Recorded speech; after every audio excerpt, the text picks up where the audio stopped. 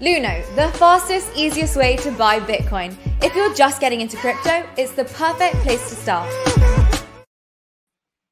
Hey guys, and welcome back to another episode of the Layah Heilpern show. So today is going to be a lot of fun. But before I introduce my guest, this particular episode is sponsored by Coin Corner, the UK and Europe-focused Bitcoin exchange that offers very lucrative Bitcoin cashback when you shop online. It's even up to 40% with some partners, and they have over 1,000 different partners and merchants. So pretty cool. All you have to do is just add the browser extension, and then you can get cashback when you shop online in Bitcoin, which I think is great. So I'm going to leave a link for you guys somewhere in the description. And there you go. Just go for it. All right, guys. So today, before I introduce my guest, please don't forget, if you are watching on YouTube, don't forget to subscribe and hit the like button so you never miss any of these interviews. So joining me today is the host of CNBC's Crypto Trader and the host of your beloved YouTube channel. It is Neuner of Crypto Banter. Nearly stumbled on it there. How are you doing, Ran? Hi, Layah. How are you? I'm good. How are you doing? Fantastic, fantastic. Another great day, another quiet day in crypto with this Litecoin news, Litecoin Walmart news. I mean, just when I thought I had my show all cut out 1 minute before my show, the news breaks, it's garbage. So had to put it all together, but we're good. Well, since you bring that up, let's just talk about it because it literally just happened. Litecoin did, in fact, spike 20% and then it dropped. What do you think happened? Was this somebody trying to do a quick pump and dump, or was this a genuine kind of mistake? I think it's much more malicious than we think, because I think what they showed now is how easy the entire crypto market is manipulated. And if you kind of think about the substance in the news, and to be honest, when I first heard the news, I warned the guys at the office. I said, look, this doesn't sound right, because if Walmart, it would be very logical for Walmart to adopt crypto. That's like obvious. Yeah. But it would be crazy for them to adopt Litecoin. And I don't mean that with any disrespect to the Litecoin community, but what you would do is you would adopt a basket of cryptocurrencies, because the switches are all exactly the same. And you'd say, we have, we're starting to accept crypto, and you'd accept Bitcoin as the most accepted crypto in the world. You'd accept Bitcoin on some kind of Lightning channel or something like that. So, I mean, it was suspect, but when CNBC confirmed it and Reuters confirmed it, and I mean, I looked at this and I thought, hold on, it's not like it's CNBC, it's Reuters, it's got to be news. So I laid out the whole show. Now we changed the whole show to be a Litecoin focused show. And then as the show went live, we started seeing it may be fake news. So we had to go back to some kind of mix of between the original show and the Litecoin show. But you know what's so weird? People are now calling for more crypto regulation just because of this. But I'd be interested to see. So go on, Ran. That's what it was about. It was about showing how easy it is to manipulate the crypto market. So people like Gary Gensler are looking at this and going, they've got now another bullet in their arsenal to say to us, hey guys, you want a Bitcoin ETF and you want a Litecoin ETF, but look how easily manipulated the crypto market is, where one news story can drive the price up 10% in a matter of 15 minutes. And then 5 minutes later, all the retail hands get dumped and get stopped out. And that's exactly what happened. In fact, I was looking at the liquidation stats on Litecoin, I mean, the numbers are crazy. Like the number of people that got stopped out and liquidated on Litecoin was insane. Do you have the numbers? Yeah, I can quickly call them up for you. What it shows, though, is a system, which we've covered before on our show, a system of how to manipulate crypto. So what you do is you go to a good sounding. So let's look at let's quickly look at the 1 hour numbers. Okay, so those are the 1 hour numbers. So you can see that read them out because people will be listening on audio. About $1 million worth of Litecoin got stopped. But when I was looking at it, I was looking at the number of accounts. So it's all small retail hands accounts that got stopped out. And that's in the last, that's the last hour. Hold on, let me take you back 4 hours, because that would, so 25 million got stopped on Litecoin, 143,000 Litecoin. So this is the people that were stopped. The number, the clue is actually in the number here, where you see that there's 151,000 Litecoin that were actually stopped, 151,000 accounts that were actually liquidated, and the vast majority of those were Litecoin accounts. God, that's so insane. So it's just showing how easy it is to manipulate the crypto market, and that's the sad thing. That is unbelievable. I mean, what would be more interesting for me would be to see some actual journalism and some fact checking. Because when you've got people like Reuters and CNBC confirming this, I mean, Reuters and CNBC, that was my telltale sign that this thing might actually be real. You kind of believe something. But the formula is simple. You go to a newswire that sounds credible. And in this one, it was called Global Newswire. It sounds Well, I think it was Globe. I think it was Globe Newswire as opposed to Global. It sounds all credible. Yeah. And then all the news outlets pick it up because they want to be the first. And they kind of FOMO into breaking the news and they do absolutely no research. And then by that time, this fake news has actually become real news. You know, by that time, the fake news actually is real news. And yeah, I mean, then the crypto markets have been manipulated and it's the poor retail investor that gets stopped out. So with a very small amount of money, you can destroy and wreck retail investors. That's insane. So when you say, you know, these are people trying to prove a point about how volatile and immature this market is, you genuinely think that this came from a malicious place. This came from perhaps people trying to prove a point that it does indeed need to be regulated. Correct. That's or awful. People that wanted to get out of a Litecoin position, which doesn't really make sense. And if you watch the markets, Bitcoin went up and Litecoin went up first and then Bitcoin went up. So, I mean, crazy. There you go. Yeah, absolutely.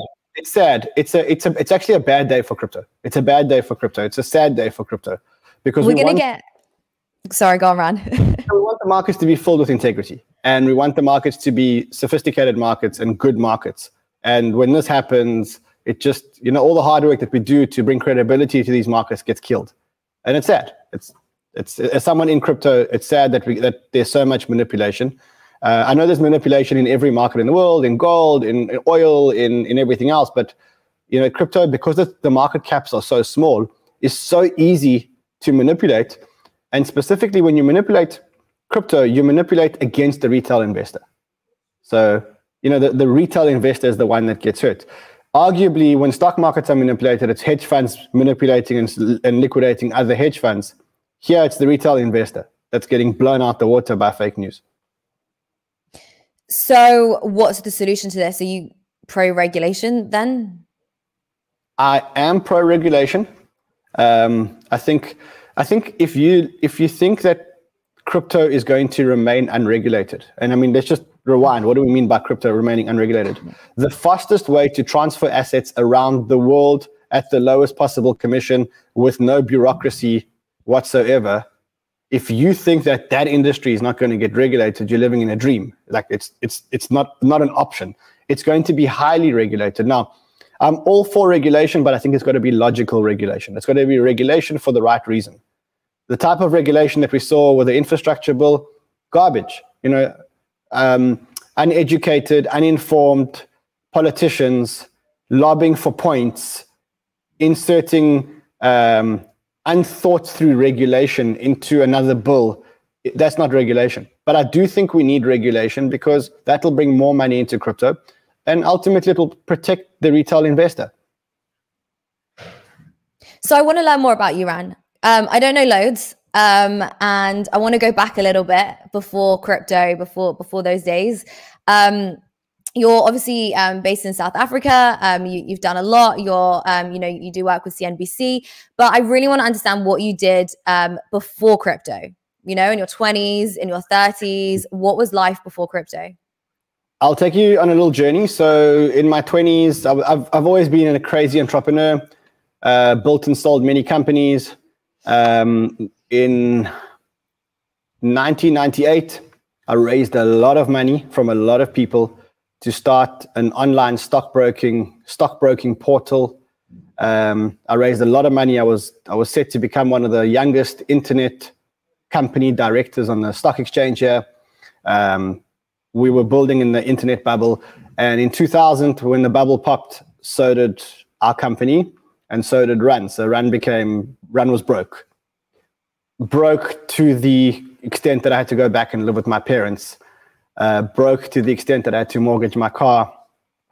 Broke to the extent that I couldn't afford to go out to restaurants because I didn't have money. And I couldn't be bumming with my dad anymore. It was embarrassing. How many times can you take $20 from your dad? It's embarrassing. So I was down and out.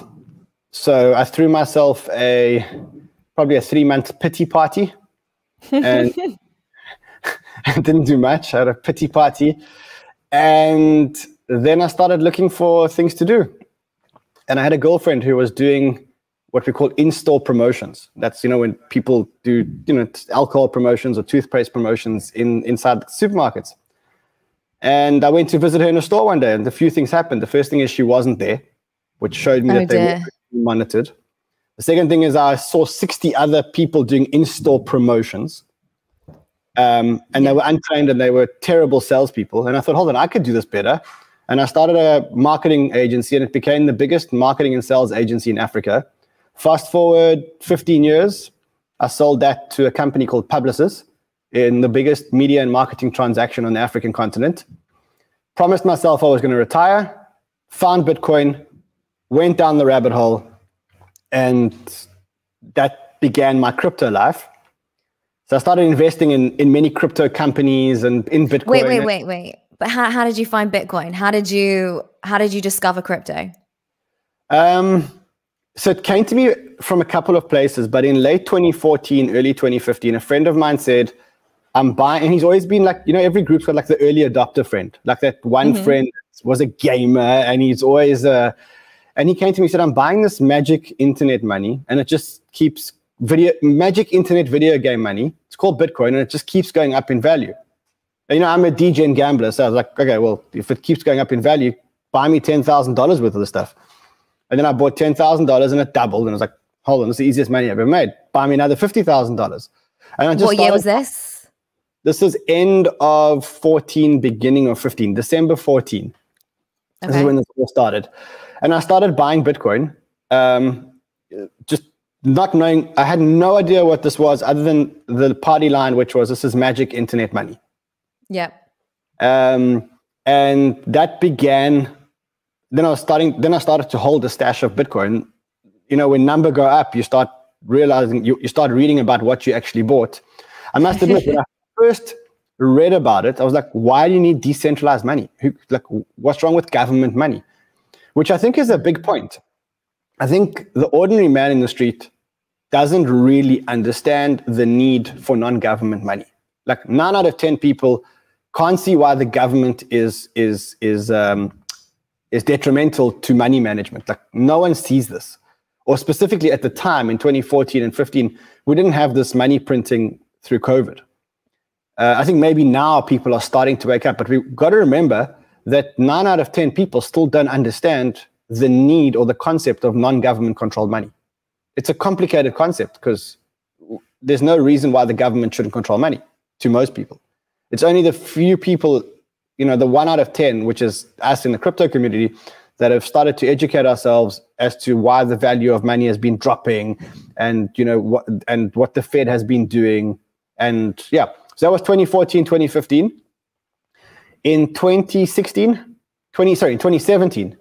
I went to CNBC and I said, look, you got to be covering this asset class. It's called Bitcoin. Yeah. And we're like, Bitcoin, yeah, right. It's scam money. It's a Ponzi scheme. I heard all the buzz lines. And then eventually I met a friend of mine who's one of the directors. I met him about something else and I educated him about Bitcoin. And I think the penny dropped for him.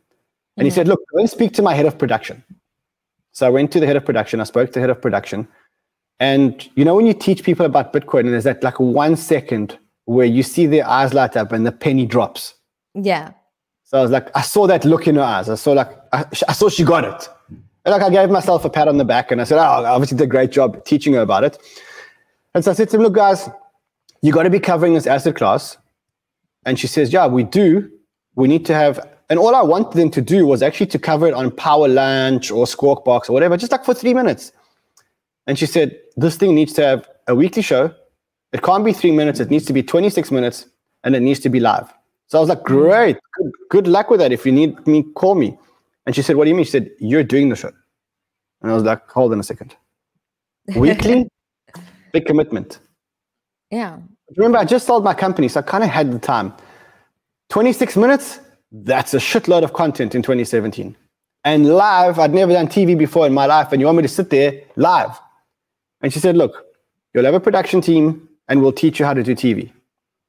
So I arrived back there the next week, and I've got a production team, but I realized the production team doesn't know much about Bitcoin. So like they gave me stuff to look at. I was like, no, you can't say that. That's not Bitcoin. No one understood it. So I said, hold on, I got this. And I phoned a whole lot of my friends in crypto. I phoned Brock Pierce, Spencer Bogart. And I said, listen, next week, Wednesday, 10 o'clock in the morning or whatever the time was, I'm going to send you a Zoom link. And then you're going to be live on the first televised crypto show in the world on CNBC. And that's how we ran the show. And I look back at my first shows. I was terrible. I'm still terrible. But I look back at the first shows. I was really terrible. You could see me reading off the prompter like this. But I mean, I got through it and I got better and better. And now we are where we are today. That's such a fascinating story. It's so interesting, you know, that this happened all the way back in 2017, because even then I think that is so early. I think, you know, even now we struggle so hard to get mainstream news outlets to even talk respectively, in a respectful way about Bitcoin, as we've seen, you know, with the El Salvador and all that news coverage that got. But right now, you're doing an amazing job with Crypto Banter. You have one of the most incredible communities, the most loyal community. Everybody, it's like one big family. It's truly amazing. So I'd love to understand how you built that and, you know, how you're able to create something so powerful. Okay, so I realized a few things when I came out of CNBC. And so I ran the once a week show with CNBC and I realized a few things. One is once a week is not enough for a crypto show because the market moves way too quickly. Once an hour is maybe not even enough for a crypto show because the market moves absolutely too quickly. Yeah. The second thing is I realized that crypto people don't trust CNBC as a news source. Facts. It has credibility in other stuff, but they don't trust it in crypto. They used to call me the counter indicator. When I was at CNBC, they said CNBC is the counter indicator. When CNBC says buy, you sell. The third thing that I realized was crypto people don't relate to suits and ties. They don't want a guy in a suit and tie talking to them in a studio, sitting there with his posture, with his hands on the counter and pretend. They want you to be who you are. Yeah. And that was the biggest lesson that I got. That if I'm authentic, transparent, honest with my community, then they will trust us. And the more authentic we became, and the more we realized that actually the whole reason why we're doing this is about community, and we don't actually care. We've become absolutely selfless. We don't care about ourselves. We do not care about ourselves. We only care about the community. We make sure we get allocations for our community. We gave away like $1 million in a week 2 weeks ago to the community. How did you do that? We got offered allocations in IDOs. Right. We decided to, instead of taking the allocations first, to take them and to give them to our community. And the allocations came onto the market at 50, 100, 200x, and we just gave it to the community. And we said, and we did it at pre-IDO prices. So even though we knew what the price was, we knew it had done a 30x or a 40x, we still gave them $100 each in pre-IDOs. So what I realized was, and it's actually a big lesson in my life for me, it's just give. Just give. You don't need any more. I don't need any more. Like I'm not very wealthy on international levels, but I don't really need any more. And I get much more joy and passion giving to the community. And when you start to give, selflessly, transparently, authentically, without expecting anything back, the biggest thing happened. This community just became loyal to us and they became like a family. And we saw this when my producer's father passed away. He passed away from COVID. And the community was like, we're like his biggest support structure. And then we brought a new member into the family who's a trader. His name is Sheldon. Sheldon was a carpenter who lost his father less than 12 months ago. He was broke. He had to sell his carpenting equipment, but he realized he had a gift for charting. And I discovered him and I said, you know what, I want to just change your life. And I brought him onto Banter and I said, Banter fam, meet Sheldon. And I told him the Sheldon story. That Sheldon story has been viewed over 300,000 times on YouTube. And they love him and he's part of the family. And we've got this like Banter fam family where the family explodes every day. All we do is give. All we do is give. We never, ever, ever, our motto is we never, ever, ever, ever, ever take money from our community for anything. No money from any member of the community ever for anything. No subscriptions, no paywalls, nothing. We have a school I pay teachers. We created a syllabus. The school is free. We're going to put 1 million people through school by the end of 2022, and it is free. It's costing us money, but we're going to put 1 million people through crypto school by the end of 2022 for free.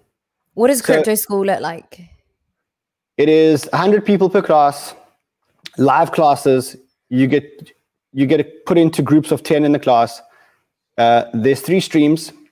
The first stream is an introduction to crypto investing, and that is starts off with the history of money, goes into understanding centralization, understanding network effects, Bitcoin versus gold, Ethereum, altcoins and Bitcoin disruption, exchanges and wallets, security and scams, and then it ends off with building a crypto portfolio. And by the end of the first module, all we want you to do is to be able to have a conversation about any altcoin and be able to build a crypto portfolio. And if we've done that, then we've achieved our objective. That's stream number 1.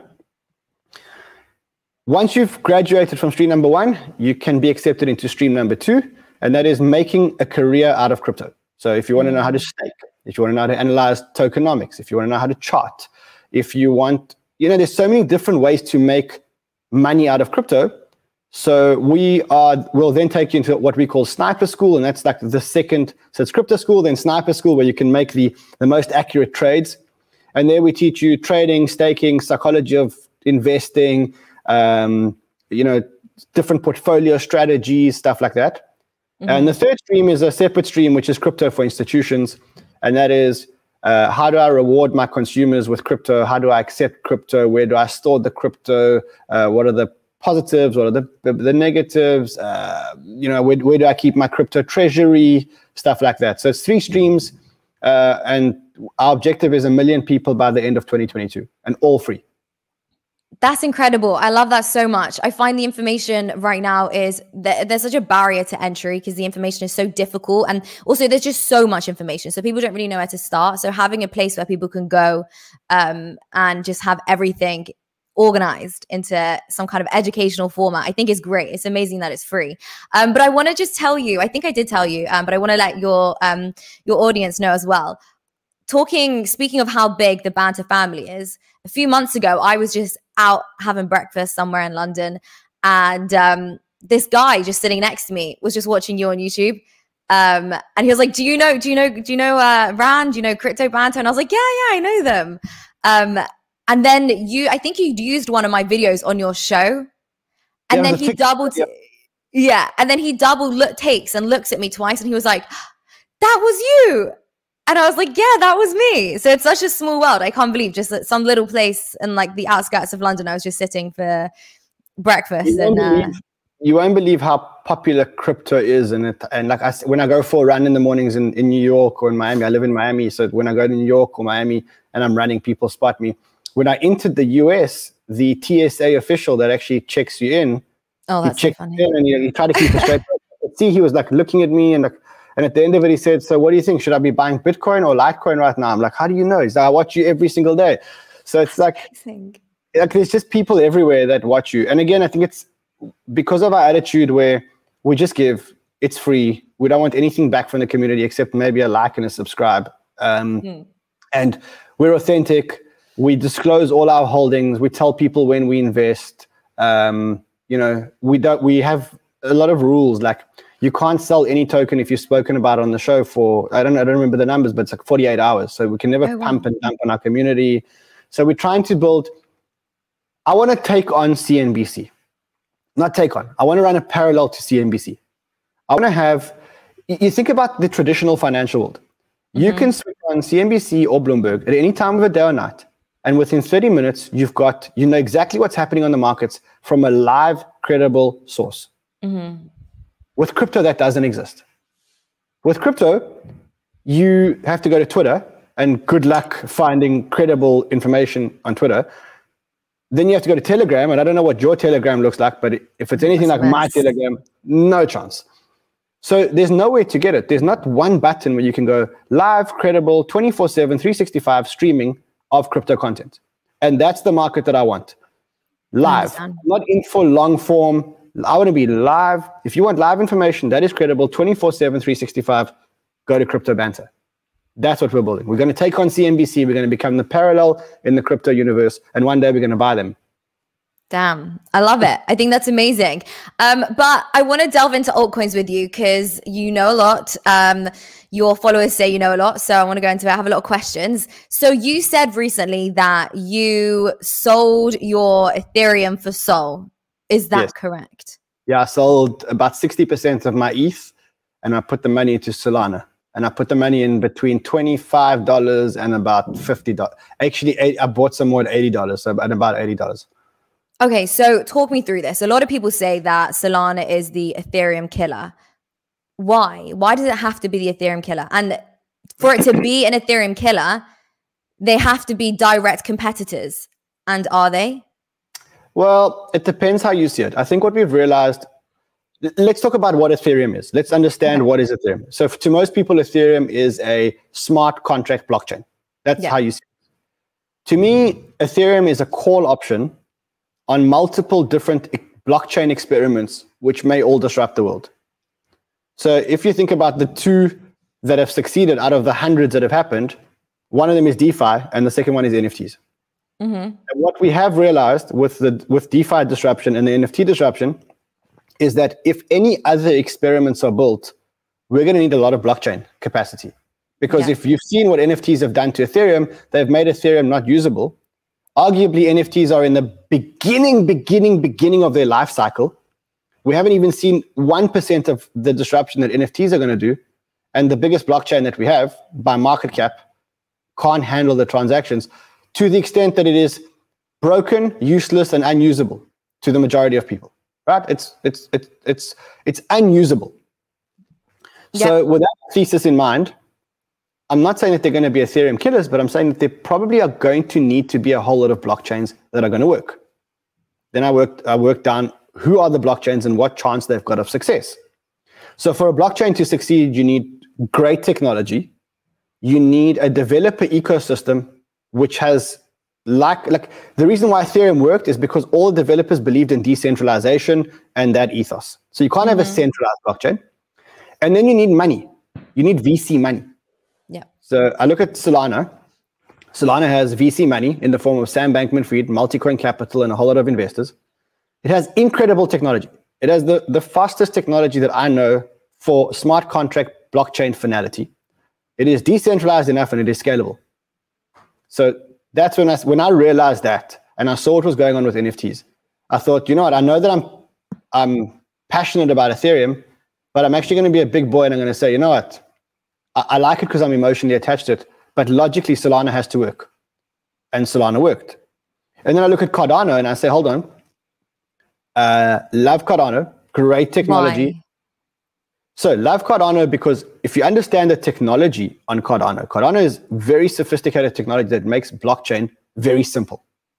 Okay, so Cardano is going to make blockchain very simple. And Cardano has a lot of money behind it. It has a very, very, very loyal community. In fact, only now we are seeing that the Solana community is staking more than the Cardano community. And as of yesterday, Cardano has smart contracts. So now you've got two very viable options, but Solana has much more traction than Cardano. And so that's why I put a lot of money into Solana and a little bit into Cardano.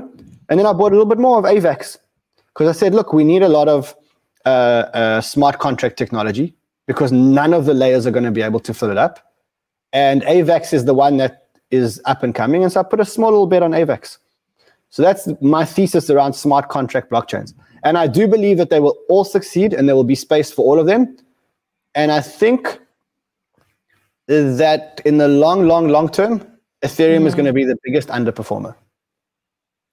You think the thing which gets me about all these blockchains is they're all doing very similar things. And it's very difficult, I find, to really get to grips with, you know, the detailed intricacies which make them just slightly different. A lot of them are working on, you know, interoperability. A lot of them are working on smart contracts, DeFi, NFTs, dApps, you know, the whole thing.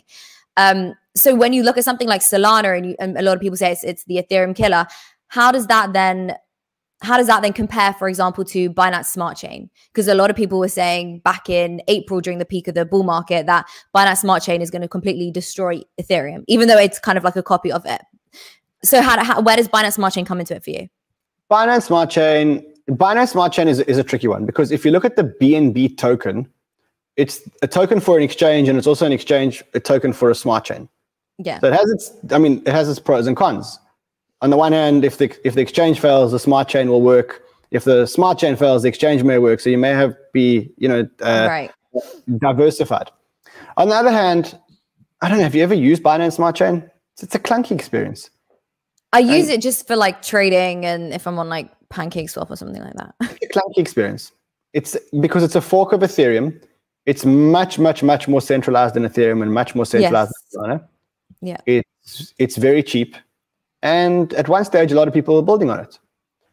But if you want decentralization and you want to go from, 20 or 30 validators or whatever the number of validators are on the Binance Smart Chain to 700 validators, which makes it a lot more decentralized, then you go to Solana. Mm-hmm. From a speed point of view, Solana has blockchain finalization in 0.4 of a second. And they do this through a piece of technology where they've embedded a clock into their technology. So, and the reason for that is most of the time, blockchain systems are working out what came first and what came second. They have to agree on what happened before what. What Solana did was embed a clock and said, if we've got a clock, then the clock tells us what came first and what came second. And so they don't have to argue about what came first and what came second, and they don't have to reach that level of consensus, which makes Solana the fastest blockchain out there. I don't know of any blockchain that settles transaction faster than Solana. But you said you think, say that again, sorry. No, I don't know any blockchain that settles finality faster than Solana. But you said that you think Ethereum will come last in this race, which is really interesting, because obviously there's ETH 2.0 coming, proof of stake coming eventually. Yeah. Do you not think that's going to change things a bit? Do you not think Ethereum still has that first mover advantage, so that when ETH 2.0 does come, it might sort of kill the other competitors? Interesting question. So traditionally, I would have said to you that ETH cannot be disrupted. And the reason why ETH cannot be disrupted is the same reason why Bitcoin can't be disrupted. And that is because it has network effects. So for people watching who don't know what network effects are, it's like WhatsApp. With every user that joins the network, you can make more calls on the network, and therefore the network is worth more exponentially. So if Layah and I on WhatsApp, the maximum number of calls we can do is I can phone Layah and she can phone me. That's 2 calls. If we add a third person, then, Fred, then I can phone Layah, Layah can phone me, I can phone Fred, Fred can phone me, Fred can phone Layah. And so we increase the number of calls that can be made on the network exponentially. Yes. Once something has network effect, the rule is that it cannot be stopped. And in fact, even the growth of it can't be stopped. So it's the reason why investors are so happy to pay a premium for Facebook, for Amazon, for Google, because they all have network effect. So there are only 3 things that can stop a protocol that has network effect in the world. Government intervention is one. So if the government says, hey, Bitcoin is banned, Ethereum is banned, you're going to stop the network effect. Mm-hmm. The second one is a breakdown in the technology. So I'm going to park that one for a second. Okay. And the third one is a competitor which is 10x better, has a small potential to be able to steal market share from the incumbent. So traditionally, I would say that any protocol that has network effect can't be stopped. But in this case, I think Ethereum has been on 2 of the 3 axes actually may be stopped. One is the technology doesn't work. It's just not fit for purpose. Right. And it's not fit for purpose at a time where lots of VCs are allocating money to blockchain development because they're seeing just how promising blockchain development is. Yeah. So they are taking the money from Ethereum and they're putting the money onto Solana right now. Right now, we're seeing a huge shift of money from Ethereum to Solana. The second thing is that Solana may actually be 10 times better than the current ETH product. So great, you've promised us this ETH 2.0, but the problem is you're taking too long to get to market. And because you're taking too long to get to market, you're opening the door for disruption. And so it's very, very interesting that I think that in most cases, even if you have a slightly better technology, you cannot break the network effect. But in this case, you have a better technology and you have a technological failure, And therefore, I think that Ethereum is at risk of being disrupted. And then you add on one more thing and you say, this blockchain disruption is so big that no layer one is going to be able to handle it on its own. And so there's space for more than one. And then you go back to who's got the best technology, the most vibrant community, the greatest ethos, and the most money coming in. And Solana, maybe Cardano. Yeah, I mean, that's where the money's going. I sort of look at it as similar to social media platforms. Yes. So you could say, in some sense, when they were first built, the developers didn't necessarily know that Twitter was going to be built for journalists and, let's just say, intellectuals or whatever, you know, people that like want to have that kind of debate and that kind of conversation. I don't think they had that in mind, as opposed to, you know, Facebook being built that way and Instagram being more picturesque. And I don't think they had that in mind. I think it's kind of how they evolved naturally based on what their algorithms could do and what their technology could do. And I sort of see it like that. Now, I think that they won't necessarily all survive, but I definitely think more than one will survive. I think it's just arrogant, in my opinion, and ignorant to think that only one blockchain will survive. And I'm talking across the mark. Like, I think 10 blockchains will survive, maybe even more. Bitcoin is going to survive, and it's going to be the ultimate store of value. It's got network effects. The technology is great. It's proven. It's been battle tested a million times. It's amazingly decentralized. So Bitcoin is safe. Yeah. Okay. Then we move on to smart contract blockchains. Ethereum, very decentralized. ETH 2.0 will be amazing when it launches, but it's still not fast. It's still not 0.4 of a second to finality. Now, that's okay for large-scale DeFi transactions, institutional DeFi transactions, where you're more worried about decentralization and security than you are about speed. Okay, so then Ethereum will be a great blockchain for that. What about the traders who need split-second speed? Solana. What about what about video gamers who need split-second speed because that's the game? Solana. So different blockchains will do different things, and I think the nuances are going to become, you know, Cardano and Ethereum are going to be a little bit more decentralized than Solana. So people who really need decentralization as the key axis, security and decentralization, will go to the Ethereum guys, and the others will go to Solana. The other thing that we're not talking about here, but we should talk about, is bridges. Yeah. So right now, token bridges are clunky. Like, it's clunky. It is. It's a terrible experience. It's like bridging a token from one place that it gives you anxiety. You got to take 2 Xanax before you bridge them, and then you hope the tokens come out on the other side and that you haven't inputted something incorrectly. And I mean, it's a yes.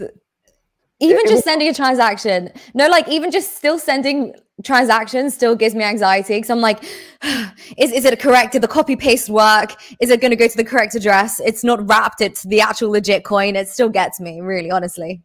The Matic Polygon bridge to get tokens from Ethereum to Polygon is quite quick. But when you send the tokens back from Polygon to Ethereum, like because of the Ethereum system, it could take like hours, many hours. So if you're sending reasonable amounts of money and you have to wait hours, I mean, I just sit there and I'm like, when is this money going to arrive? When is this money going to arrive? When is this money going to arrive? So right now, bridges are clunky. They're not user-friendly. They're getting better, but they're not user-friendly, and there's a lot of fees associated. Like you got to wrap the token, one transaction, and you got to send the token over the network, another transaction. But that is going to become almost seamless. In time, that is going to become almost seamless.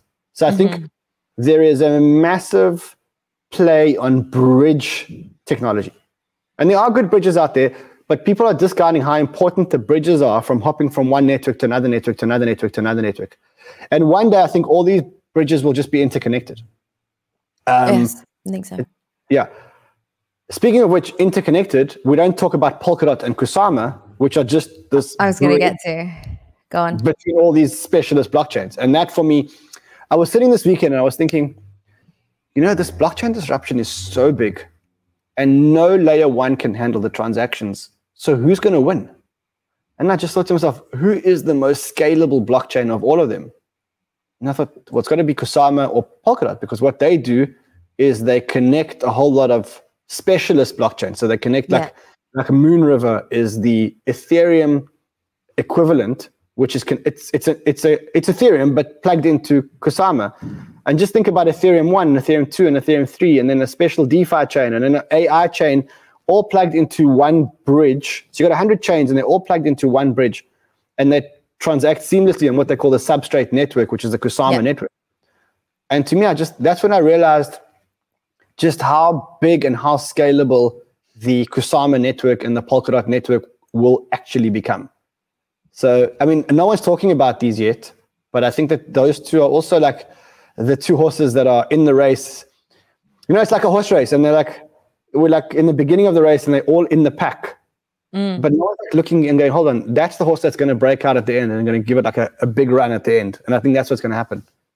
I totally agree with you. I'm looking into all those projects that you mentioned right now, Kusama, Substrate, Polkadot. I'm looking into all of them, investing probably more than I should. But whatever, my money's going to lose value anyway if I don't invest it. So that's kind of my mentality. But you kind of did just mention it. You know, you spoke about scalability, decentralization. But what are the main kind of, I guess, trends and indicators that you look for when you're wanting to find something new to invest in? Follow the smart money.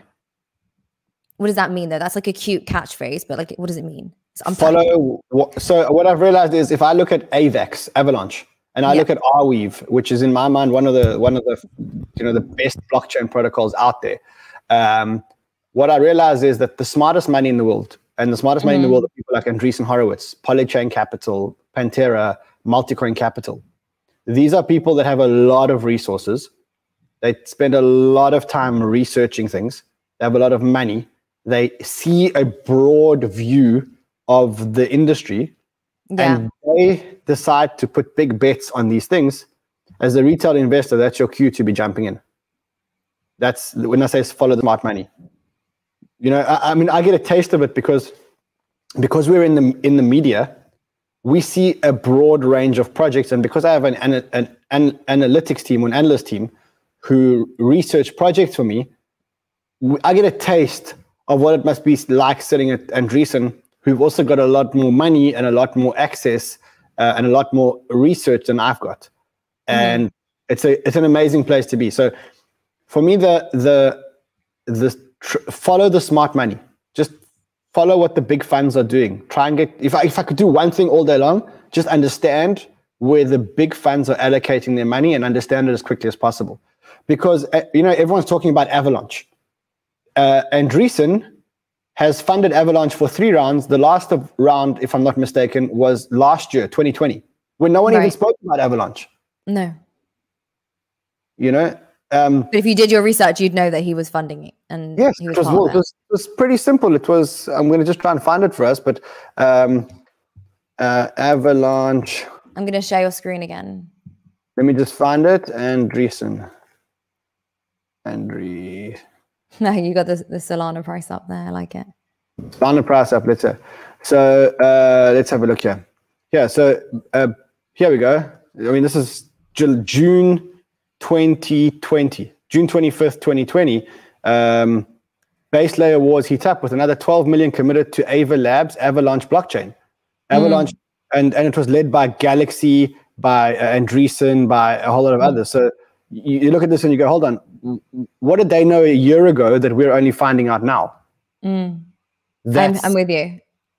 Yeah, so that's follow the smart money. Follow the smart money, because you'll never have the resources to catch up with their resources. So just follow what they're doing. So what projects are standing out to you right now? Other than Solana? So layer 1 blockchains. So Cardano, Solana, Avalanche, layer 1, because I don't think we have enough layer 1s. Luna, the Terra Luna ecosystem, because of the adoption, because of the genius of how their stable coin works. If you understand what Terra Luna does, so some people call it Luna, some people call it Terra. There's a stable coin that they create, which is called Terra. Or Luna. I don't know whichever one is a stable coin. The Terra is a stable coin. I think the Terra is, I was going to say the Terra is a stable coin. The Terra is a stable coin. And they create applications which create use case for more Terra.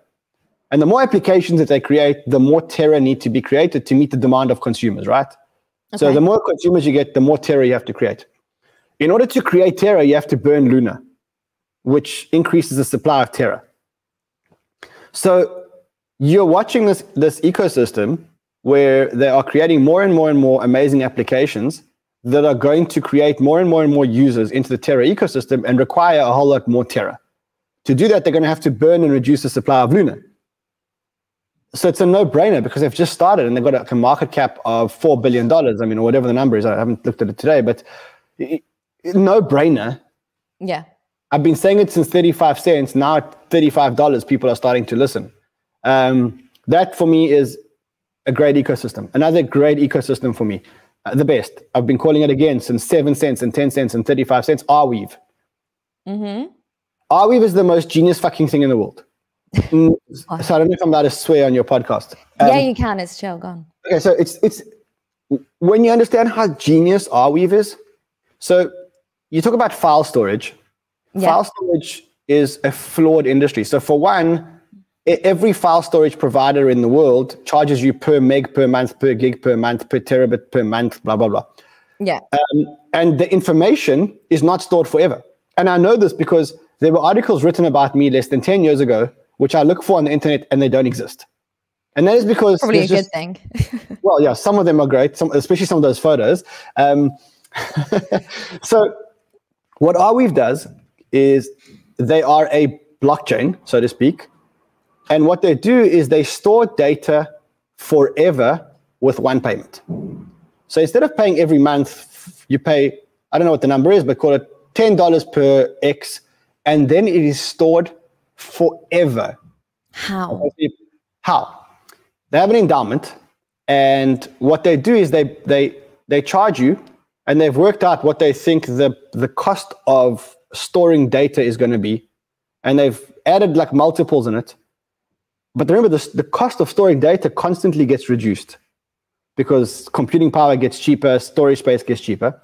Okay. And they've done the calculation, and they take the money, and they have a very sophisticated consensus algorithm, which says to the block manufacturers. Now, the block manufacturers, in this case, have to store data. And they say, look, if you store the data you need to store, plus some other random data, which it asks you for. And if you've got that, you get the payment. So you're incentivized to store as much data as possible. And through that, mathematically, they can guarantee you that your data is actually going to be stored forever. And so if you think about other blockchains or other storage protocols, either Google controls them or Amazon controls them, or they may not be around forever. And then you say, hold on, if I'm buying an NFT, I'm buying a punk, and my punk cost me a couple of $1 million, and I want to hand it down from generation to generation to generation, I want it to last forever. Yeah. If I'm publishing a world-changing, life-changing journalistic story, I want it to be there forever and not to be able to be deleted. And I want it to be there for another 1,000. You know, when they're brushing off our news like we do with the pyramids and the pharaohs, I want it to be there forever. And there's actually only one system or protocol in the world that does that, and that's Arweave. So anything that is super important to you should be stored on Arweave. And there's no competitor. It's not like, oh, there's another one. No one else does it. What's the technology? It's like, what is it, like proof of stake? Like, what is that? They have their own consensus algorithm. They've got it's a consensus algorithm where you have to prove that you've stored X plus some other random stuff. And right. I don't remember how what they call it, but that means that everybody that stores data stores it forever. Yeah. And again, people just haven't realized the power of Arweave, except now with NFTs, where people are storing NFTs there because they're being stored forever. Another one is Solana realizes that they've got to store their data somewhere.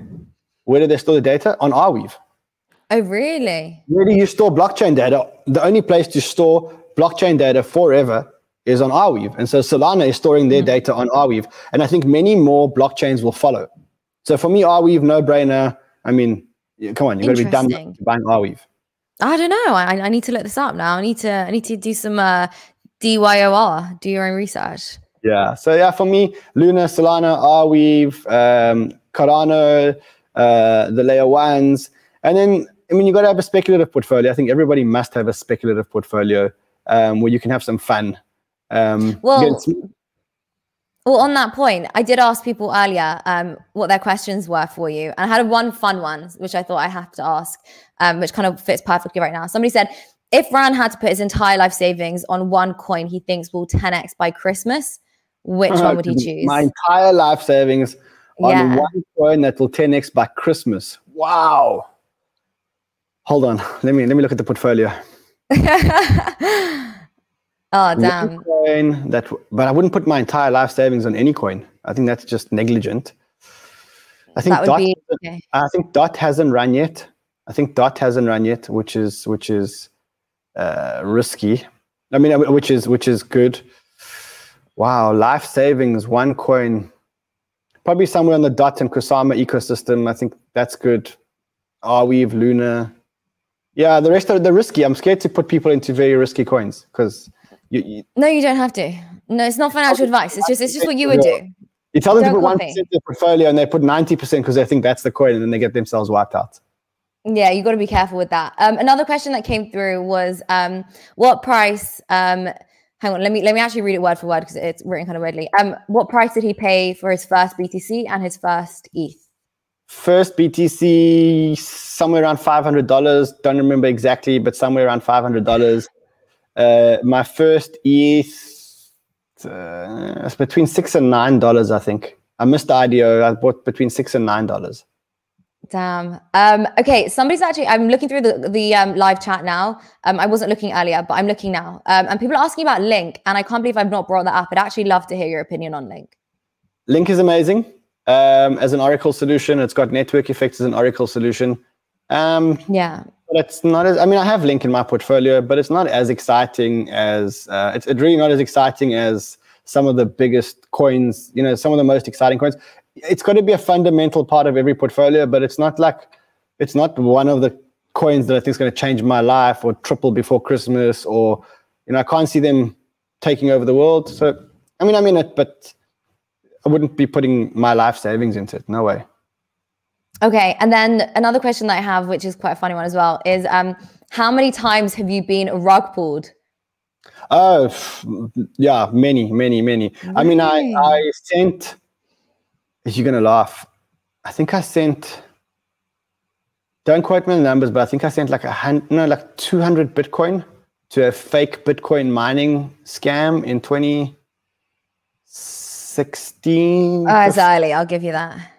Yeah, I mean, they gave you a guarantee that they would double your Bitcoin, and that my friends were all drawing their Bitcoin, and I jumped into the Ponzi, and I can't remember the number. I think I gave them 200 Bitcoin, which at the time was like $200,000, and then they took my $200,000. The next day they shut down the website. So I've been ragged. So crazy. I've been ragged in DeFi. I was involved in some of these hacks where I had tokens in liquidity pools or in pools where they were hacked. But I mean, that's part of why we make the 100x returns, because we're willing to take more risk. And every now and then things are going to go wrong, and we just have to put on our big boy pants. So some more questions are coming through. I'm gonna take two more, and then we'll leave it. Somebody's asking, did they miss the boat on Sol? I know your answer to this, but go on. I mean, if you're talking to me about the next week or 2 weeks, I can't answer that. But in the long term, I don't think we haven't even started yet. I think if you're going to hold it for 3, 4, 5 years, you know, I bought Solana on my show, live on the show for $42. Everyone told me I was crazy. And then it went back to $22, and people started to hate me on Twitter. And they said, oh, you bought it, you know, $42, and we all bought after you at $42. No one's crying now. No one's crying anymore. It depends how long your investment horizon is. I tweeted the other day, I said, you know, people are talking about whether smart contracts will be a buy the rumor, sell the news on Cardano. Oh, yeah, that was me. I tweeted that. Who the fuck cares? Like, Cardano is not about today or tomorrow or next week or next month. I mean, even if smart contracts didn't work, they would fix it and next week it would work. You know, like, who cares? You're not buying blockchain technology for today. You're buying it for the next 5 years of disruption. And so, like, you think you've missed the boat on Solana now? Come back in 5 years. Then you'll see what missing the boat actually means. Solana is valued at 1/7 of the value of Ethereum. Okay. Is it too late? There you go. There's your answer. So just finally then, on a personal note, what's your goal with everything? You know, crypto-wise and work-wise? Just to change people's lives. Touch the lives of everyone that comes into contact with me. I've just got this thing of like, if you spend every single day of your life thinking about how you can change other people's lives, somehow it has to come back to you. And I can say that I'm trying to change the life of every single person that works with me, my producers, my team, my analysts, my traders. Just, you know, we get allocations. I give them all the allocations. No, I don't think anyone here has taken a salary. Like, it's just one of those things where they make so much. We just give everything away that they don't actually need their salaries. Then I want to change the Banter community's life. And then just in general, like, I've got the means to change people's lives. I don't want anything in return. I don't need, more money would be great, but it's not about more money. So just change as many lives as possible, and then watch other people who some were down and out and some who weren't having a great time, and just watch them smile again, and watch them, like the fan mail that we get. You changed my life. You put me out of debt. I managed to pay my kids studying. I mean, you think, like, you know, no fast car, no yacht would give me the same amount of pleasure as just changing other people's lives. And so, hell, just change other people's lives and don't ask for anything in return, and don't expect anything in return. And that's the aim. The aim is just to touch and change as many lives as possible, and do it for free.